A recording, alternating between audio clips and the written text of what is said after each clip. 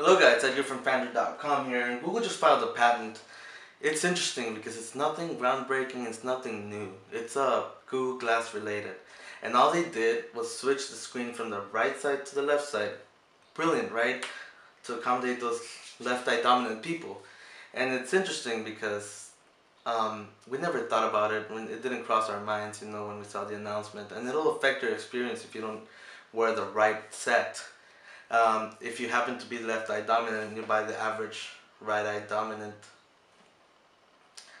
version, your experience is going to be compromised because, well, your vision is going to be a little bit blurred, and when you're trying to look at the screen, it'll be a little harder to focus on it, etc.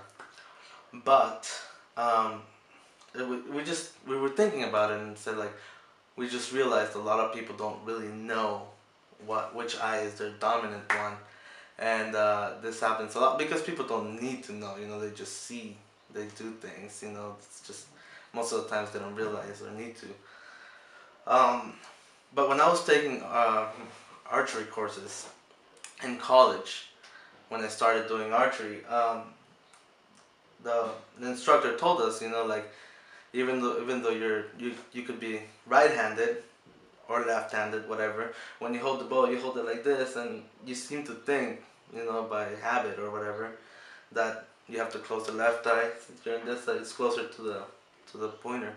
But a lot of people are actually right-handed and left eye dominant, and it happens. People seem to think that it's parallel. If you're right-handed, you'll be right eye dominant. If you're left-handed, you'll be left eye dominant.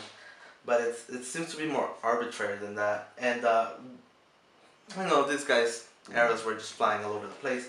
But she taught us a little trick, and we're gonna use this as a demonstration. And this will help you find out which is your dominant eye. And let's say it has to be an object from far away. So let's say this phone is like, 8-9 yards away.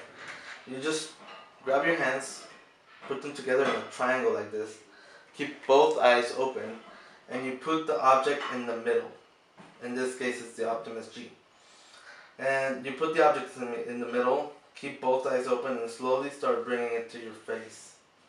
And make sure, generally, the object stays in the middle of the triangle. In the middle of the triangle. And see, when it reaches your face, it's more on my right side than my left side. So that tells me I'm right eye dominant. In archery, a lot of the right-handed guys ended up being left eye dominant. So you should check before you buy if you want to get a set of this Google Glass.